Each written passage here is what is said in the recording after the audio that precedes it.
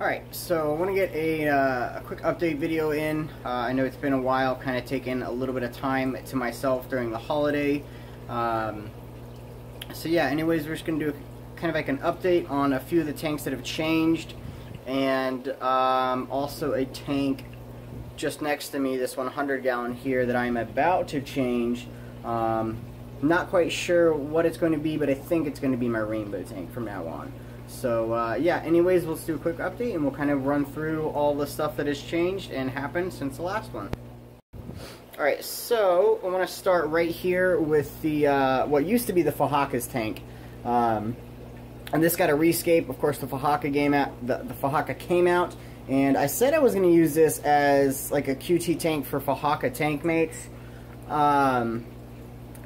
I've been wanting to use this tank for a while to breed in, so that's what I'm going to go ahead and do with it. I can QT fish for him and other tanks just the same. So what we have in here now are my Liberty Mollies, and I've got about 7, and I think I've got 3 males from the looks of things. Yeah, 3 males, maybe even only 2 males. So they're still growing out. They're not fully grown yet, but they are just now starting to breed. So hopefully this tank suits them. I've also got some purple and magenta mystery snails, and then these ones here, they're upside down and they're not very happy right now because this morning I found the last surviving marbled crayfish in here from the Fahaka, and it was living under here, and I think it was picking at the snails. So a lot of them have either retreated into their shells. I even lost a few. But most of my purples and magentas are in here, and those will be on the website soon.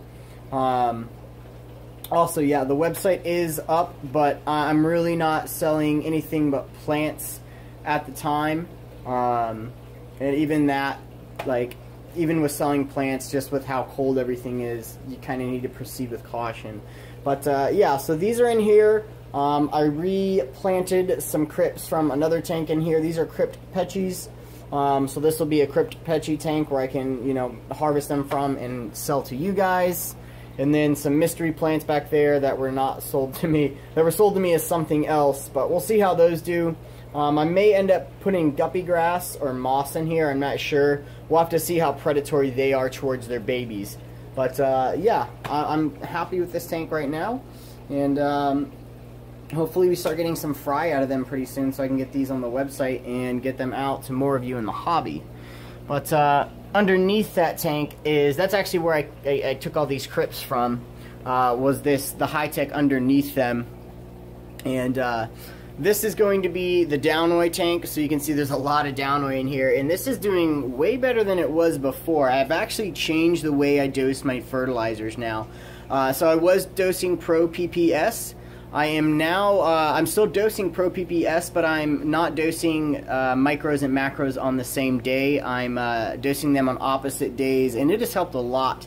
I think I had some potassium and iron deficiencies from doing that. And since I've stopped, I've just seen a lot more lush, better green, healthier leaves and growth. So this is the Downoi tank, and this is also going to be, I think it's going to be, we'll see if it stays it, but the Flamingo Crypt tank. So you can see I've got a few Flamingo Crypts in here. I've got a few in pots in case I want to move them, but this is a dirted tank, and those, hopefully all those right there end up doing well. Of course I kind of need to move some up here, but I mean they're doing really good. This tank does have a little bit of CO2, and then for lighting, we are just using those cheap eBay lights. Now these are, I think Jadron Aquatics and Bob Steenfot Aquatics did a review on these. Each of these lights cost me about $20, and 2 of them for a 40 breeder is very good lighting.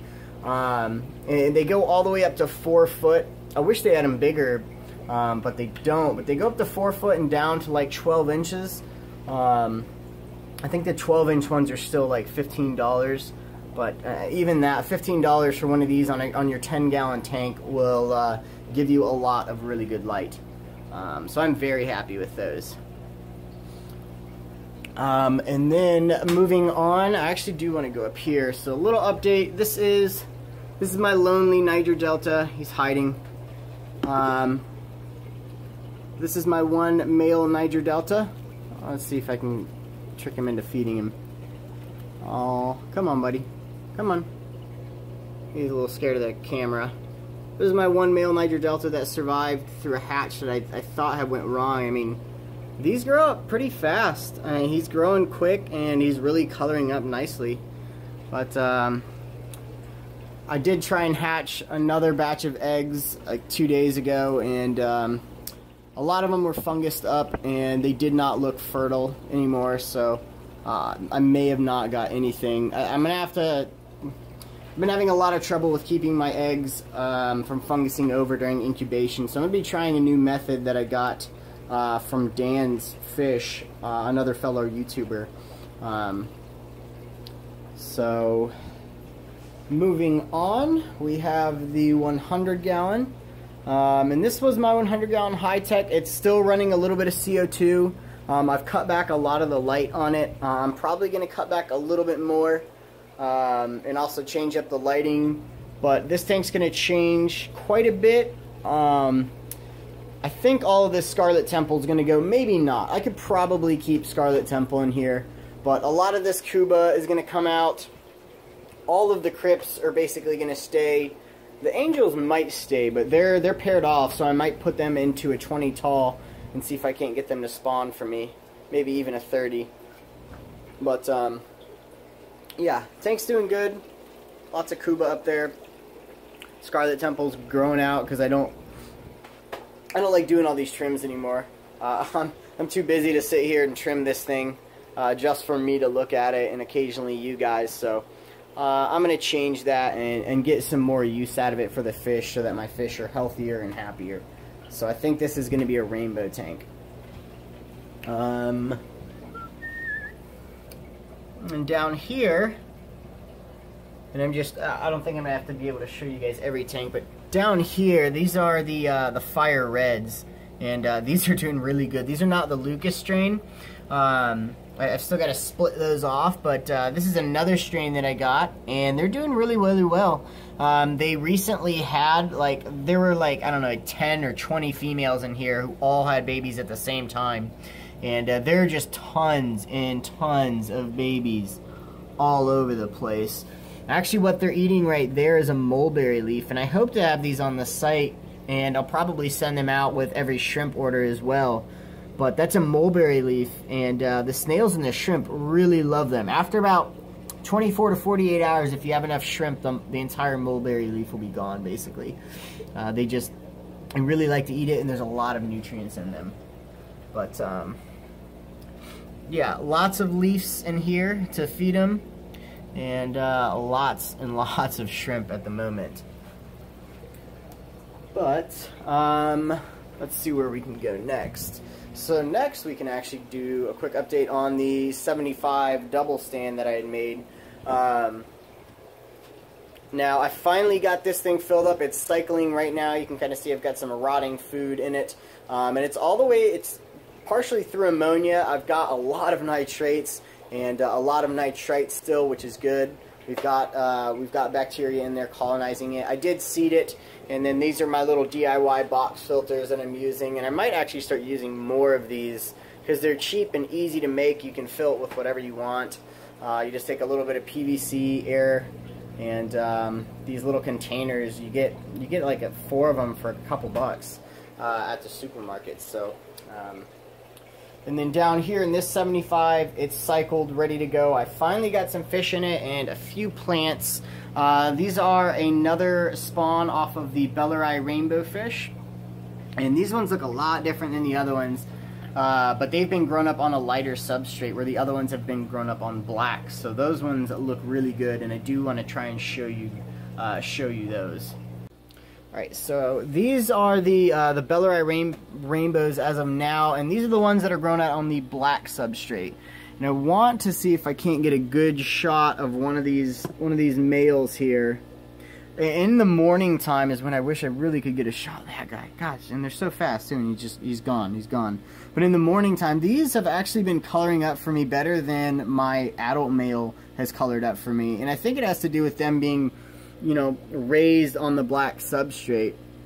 So if you're gonna get a rainbow fish tank, or you're about to set one up, I would definitely recommend black substrate if you really want those colors in them to show up and just get dark and bright, because you can see some of them there. I mean, those are 2-inch fish. Those are 2 to 2.5-inch fish. I don't have a 3-inch fish in this tank. That was probably one of the bigger ones there.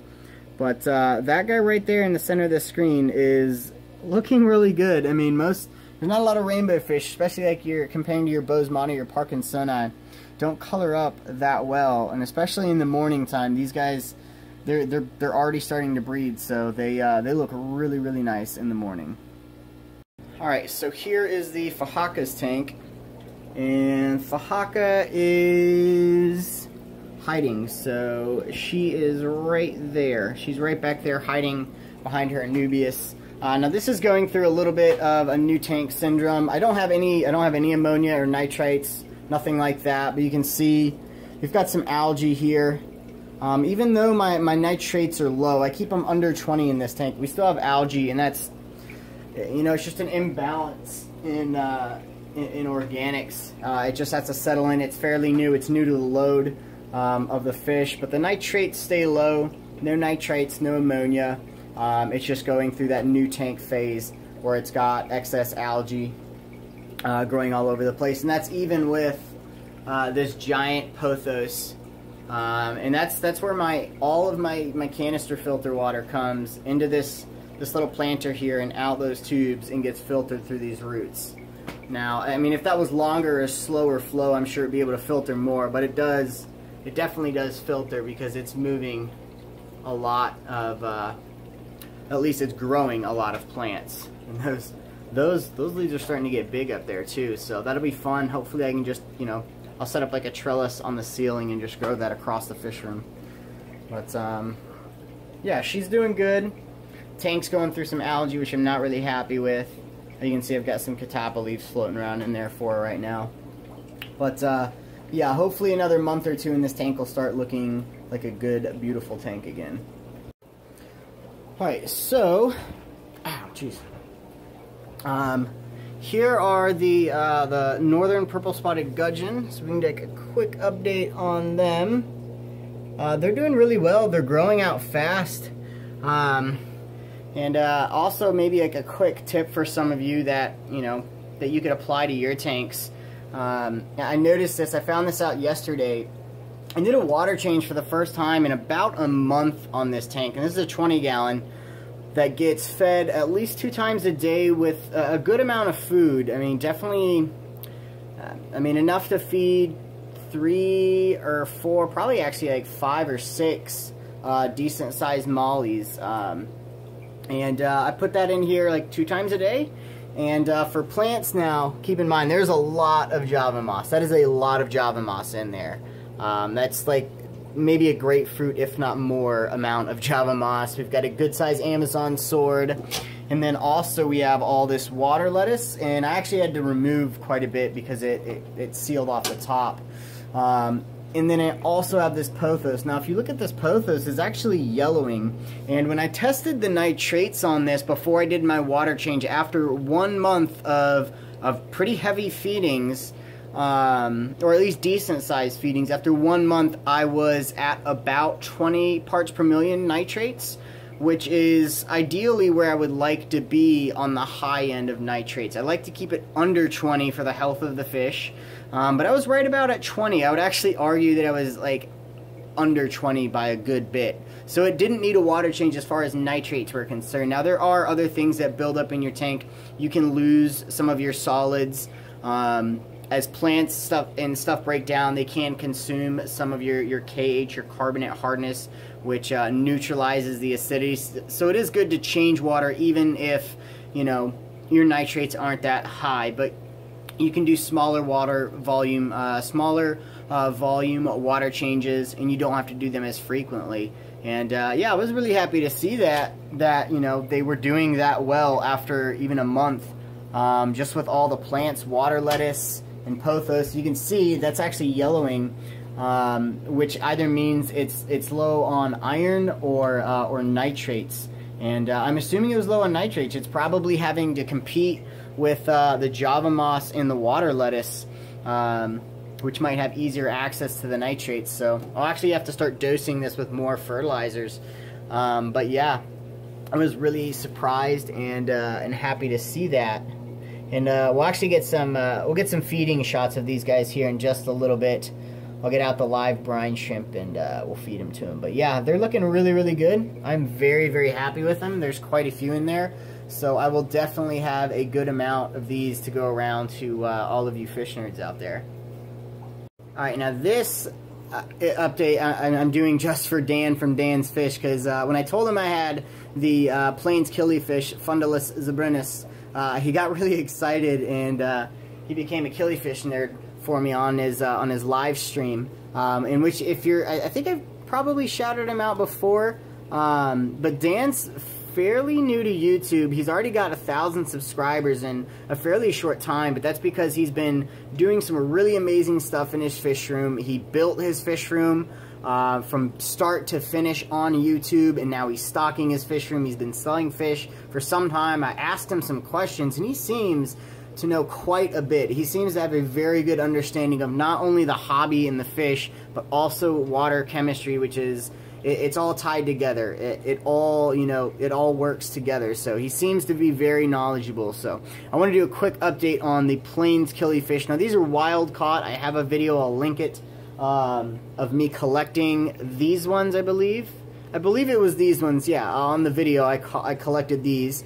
I also collected some mosquito fish and some plants in that video. But yeah, these are the Plains killi fish. Now, they're not showing as good of colors as they should be or could be, but you can see they've got a nice red-orange dorsal, anal, and even pectoral fins. With their, that's a pretty good looking male right there, and it's just the males that have the red fins. The females do not. I think that's one of my bigger ones, probably about 4 inches. Now I actually had to rehab these guys back to health about a month ago. I put a wild catfish in here. I thought it was a Mad Tom. Looking back now, I think I misidentified it. I don't think it was a Mad Tom. I think it was closer to like a channel cat, just a baby, which is really bad on my part. But I came in here one morning and a lot of them had torn up fins the day after I added that little catfish in here.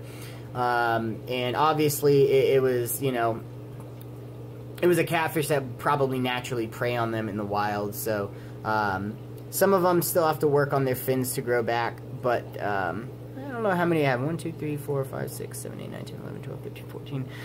Close to 15 or 14. I probably have about 15. I think I started with 15. I should have 15 in here. But yeah, that little guy right there down on the bottom, he took a really bad hit. He lost a lot of finnage. So I had to fight to keep them alive and healthy with some antifungal meds and antibacterials. But they're doing good again. Still a project in the making. I want to get a small native tank going in the fish room and get these guys into a bigger tank. They do fairly well. Plants for them, a little bit of water lettuce, some wisteria, and then this giant pothos plant, which just runs all the way up here. And you can actually see on this one, the new leaves are kind of yellow as well, so I think I need to start dosing a little bit more maybe, I don't know, maybe some iron. I'll do some tests with just some macros, my macro mix, and maybe a little bit of iron for their tanks, because that's a pretty big pothos there, and it's going to start to consume quite a bit more. But I like it because I go about a month between water changes on these two tanks right here, because they're small and they're very heavily planted. With that giant pothos there, it really gives me a lot of time between water changes, and I'm able to keep my nitrates around and under 20. So yeah. Alright, here's another quick little shot of the fire reds in another tank that I have. This is a 30-gallon fire red and white cloud tank, and they're just chowing down on another mulberry leaf. And these mulberry leaves are not like catappa leaves. They're not going to disintegrate and be torn apart slowly by bacteria. They're not feeding on the bacteria. They are feeding on the leaf itself. And that's a good thing. That's what you want. The leaf mulberry leaves are known to have a lot of nutrients in them. In Asia, they actually use the mulberry tree for the silk trade, because the silkworm feeds on the leaves of the mulberry tree. And you can see there, I mean, they definitely like it. And then that moss there is Brazil moss, if anybody's wondering. That'll be on the website as well, for sure. This is by far one of my favorite mosses. You can just see that leaf there. It grows so thick, just like a fern. It's amazing. It's definitely my favorite moss as of now. But yeah. And then we can do a quick drive-by on the dwarf African shell dwellers, Neolamprologus multifasciae. Oh my god, there's fry in there. Look at the fry. You see the fry? Little ones too. There's a lot of them in here. These are already on the website. Of course, they're not going to be sold for another few months. But yeah, these are doing good in this 30. I mean, there's a lot of them in there. They're going to breed to capacity here pretty soon. I mean, if they're not already at capacity, I mean, that's a lot of them right there. That is so freaking many. They grow fast too. Wow. This little guy here, that's another male. He's apparently just set up shop there. I have one dominant male there. I have another dominant male or two over here. That's the dominant male right there. It's for me to sex them. I generally just sex dominant males because of the way they act. You can see that little dude right there. That's a dominant male, like there, and that other little spunky dude, him right there. He's acting like a male. He's just being a jerk. I don't know, he's actually kind of fat. It could be a big old female. Yeah, actually, you know, I think it's a female. That's just one of the breeding females. Look, you see the little babies out and they all dart in. But yeah, that is the 33 long multi-tank. Alright, real quick before we go, let me kind of set this camera down. Alright, real quick before we go, I do want to run over to the website so you guys can actually see it. The web address, wildworldaquatics.com. And yeah, this is the website. It's up. It's not done. I've still got to work on a few things. I've got to get a few more things on here.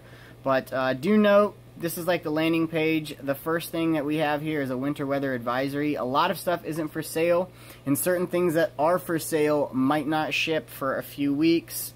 I might add a little condition to this where if I can't ship something for 3 weeks due to cold weather, that I just refund you. Of course, if you buy something and a week or 2 weeks go by, email me if you want your money back, because it might be, you know, 2 months before anything ships. Here in Texas alone, where it's normally 60 degrees during the winter, we've hit, like, for this week, I think we've been under 30 for like the past few nights, and that'll continue. And then a few weeks ago we had that. So anyways, here's the home. Here's shipping. This is kind of just goes over shipping and how it's done. DOA policy, and I've got to get more on here about, that's boring, contact. So here is basically my email. You can email me through this, and I definitely would like all of you to email me as much as possible on this.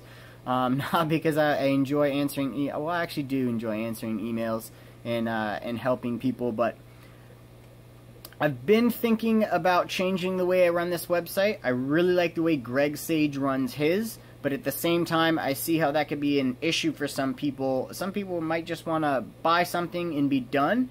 versus, you know, having to correspond back and forth with someone to place an order, figure out availabilities, pricing, and all that.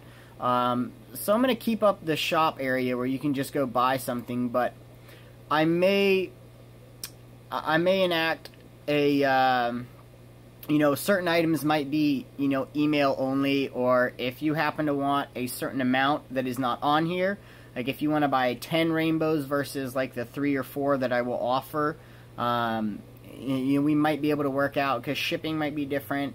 You know, I do charge one shipping rate for all packages, which is currently $15.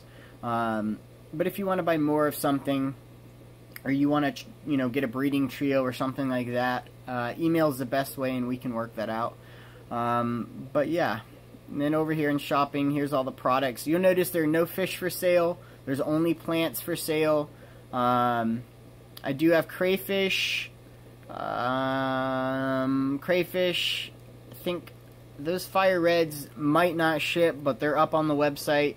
And those are the fire reds that we just saw and took a look at.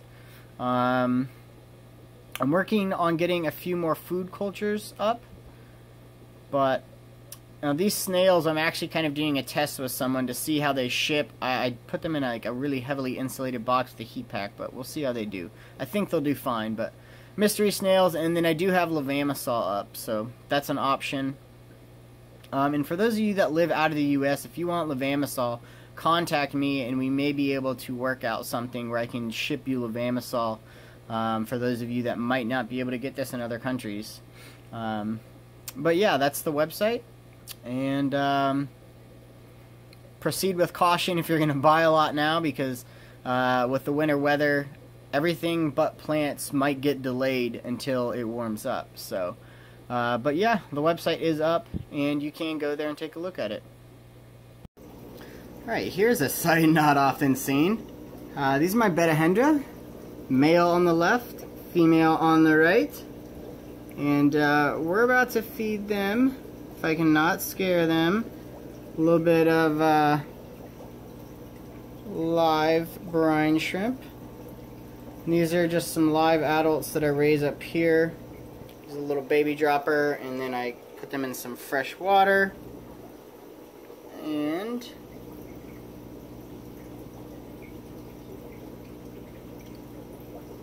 yummy, that was a lot. It'll be good though. And this is another tank that I can't, like, I don't do water changes for at least a month. I checked the water after 1 month, and I had like 0.5 nitrates, 0.5 parts per million nitrates, or actually, yeah, 5 parts per million nitrates. So there is just, with all this water lettuce, and that's all that this is just water lettuce. It just removes all of the waste from them. You can see those giant roots. The water lettuce really likes soft water. It does a lot better in these soft water tanks than it does in my hard water. Oh, this is another fish Dan was actually looking at, or interested in. So I have another pair of Betahendra over here, and just go ahead and squirt some live brine shrimp in there as well, and I don't see them, so we'll just have to hope that they get that and they eat it. But yeah, those are the Betahendra. Alright everybody, that's it for this this update. Depending on when I get this out, I think I'm about to go live before I edit and upload this, but in case I don't, yeah, I think I will. So yeah, on the contest, nobody was able to guess it, so I'm likely just going to pick a few people. I will tell everyone what's in that box. The riddle was you had to think outside the box. That was the riddle. You had to think outside the box, and directly outside of the box there was a roll of tape, so I stuck a smaller roll of tape in that box. If you would have guessed tape, you'd have had it. But anyways, I think I'll pick someone. I have someone in mind, someone who's been a fairly present part of the Fish Fam community recently, and I may even pick a few more people, not not to get art, but I might send out some other stuff. And with the temperatures, we're kind of limited as to what I can send. So that being said, I might send out maybe some rare moss. I'm not sure yet. But yeah, anyways, I might be speaking of the past at this point, because I think I'm going to go live and announce all this. Anyways, so, hey, whatever. Anyways, guys, thanks for tuning in, and I will see you on the next one. And what else? I'm working on videos, so I do have a few videos I want to get out. I want to get out, like, my how-to on the aquaponics on the 125. It's not really aquaponics, just like a drain-through system. But I want to get that out, and then I do have my dirt video that I dirt all my tanks with that I want to get out. And it might not be what it's not that easy to think of. It's not just dirt. It is a naturally occurring clay sand substrate source that they actually harvest from when Texas and New York were underneath the ocean. If you're a geologist, you probably know what I'm talking about, because it's called something, but I don't want to give it away. It's known for having a lot of iron, potassium, magnesium, and a ton of trace elements without phosphorus, or without phosphate, and without nitrates. And that's just left to the fish. So it's really beautiful, and it doesn't ruin your tanks when you uproot stuff. So I do want to get that out fairly soon, and I will. So anyways, guys, thank you, and yeah, I'll see you on the next one.